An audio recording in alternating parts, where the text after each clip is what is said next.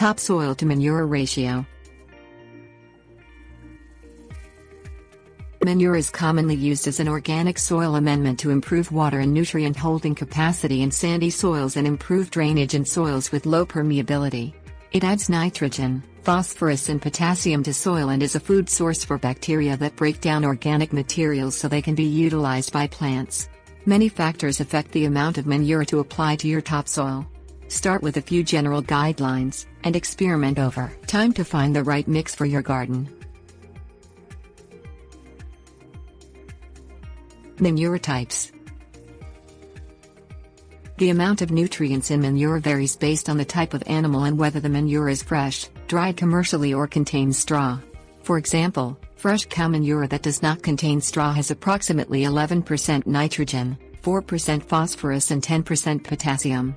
Dried commercial cow manure has much higher values at approximately 42% nitrogen, 42% phosphorus and 61% potassium. Fresh chicken manure, from a hen, contains approximately 22% nitrogen, 22% phosphorus and 10% potassium, and its dried commercial version contains approximately 31% nitrogen, 31% phosphorus and 40% potassium. Manure from meat-eating animals and pets should not be used because it could contain parasites.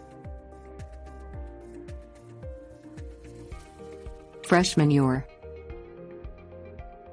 Fresh manure used in the garden carries a risk of tainting your vegetables with bacteria like salmonella.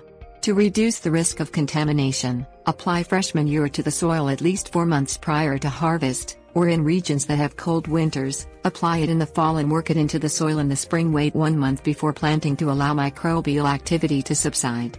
Microbes can disrupt seed germination. Aged versus composted manure. Manure that has been aged for at least 6 months is safer to use than fresh manure. Keep it in a pile, turn it periodically, and allow rain to leach out ammonia and salts. Ammonia can burn plants, and salts can build up in the soil. Putting manure through the composting process, where it reaches at least 145 degrees Fahrenheit, will kill most weed seeds. Seeds in aged manure are still viable and can spawn weeds in the garden. Application rate. Because different manures contain varying amounts of nutrients, it is difficult to pinpoint an exact amount for each application. Colorado State University Extension recommends a general application rate of a 1-inch layer of any soil amendment that contains manure. Apply it to the surface of new garden beds that will be planted with ornamentals or vegetable. Each year thereafter, apply another 1-inch layer. After each application, work the manure amendment at least 6 inches into the topsoil. This will put the manure where roots can utilize it, and this will keep it from running off into nearby bodies of water, polluting them. Side dress vegetable rows with aged manure during the growing season.